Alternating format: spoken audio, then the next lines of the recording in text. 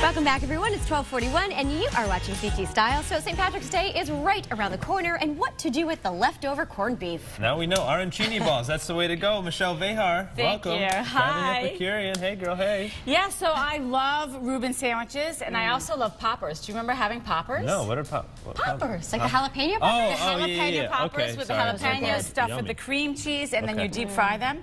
So this is a little bit of a play on both of them. So I created Arancini Reuben balls. All right. My last name's not Riley for nothing, you know. So I do have an Irish side. Okay. Half I didn't realize that. Right, cool, cool. Well, we got the corned beef. We got all these awesome This is the insides of the... Great ingredients. Yeah, these are the insides of the arancini risotto balls. Okay. So the base is risotto. Then we have corned beef, we have jalapeno, we have Swiss cheese and mozzarella, and then we're going to mix that up. That's you, right? Yeah, you do it. You mix that up, right? I just don't want to mess it up too much. No, you're going to do a great job. And then, Teresa, this is my homemade Thousand Island dressing. We have Greek yogurt and mayonnaise. Anytime you're doing a dressing, you could always substitute some of the mayonnaise for Greek yogurt. A little healthier. And it's really delicious. So we have Greek yogurt, mayonnaise, sweet relish, cornichons, those cute little pickles.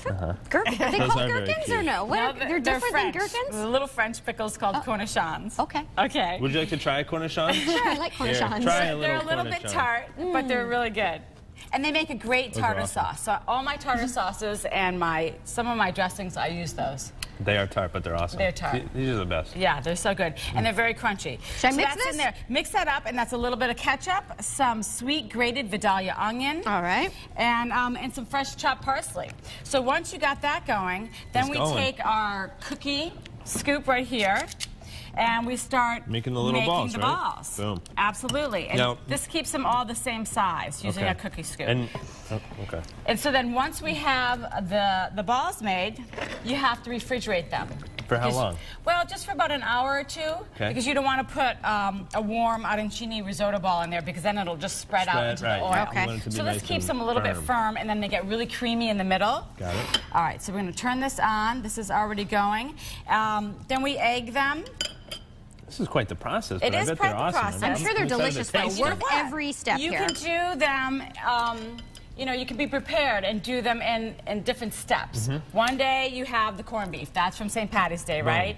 The next day you can make the risotto and have that with dinner, because it only uses 2 cups. Okay. And I show you all of these steps on my YouTube show. Traveling Epicurean. So you can go to the YouTube and check that out. So we're going to dip them in the egg, then we dip them in the breadcrumbs.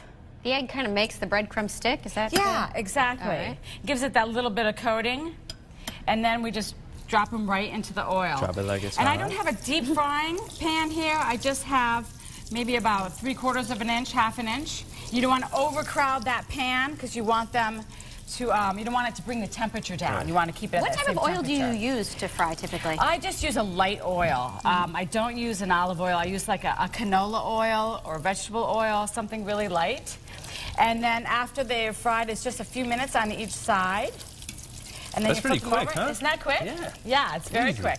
Well, and you don't want them in there for a long time, because then all the insides will start to ooze out as well. And then, do you mind if we try the finished product up here? Because I know absolutely. Teresa Look at how awesome wonderful they sauce. look. Okay, here we go. And then the homemade Thousand Island dressing. Should we try some? Yeah, absolutely. And then we also have, I put corn, some horseradish into the Thousand Island, because that complements that corned Michelle, beef, these are fantastic. What a Aren't treat. those delicious? Yeah, they're very good. What a good idea, too, to get rid of that corned beef. Yeah, absolutely. And then I have some chocolate Guinness cupcakes.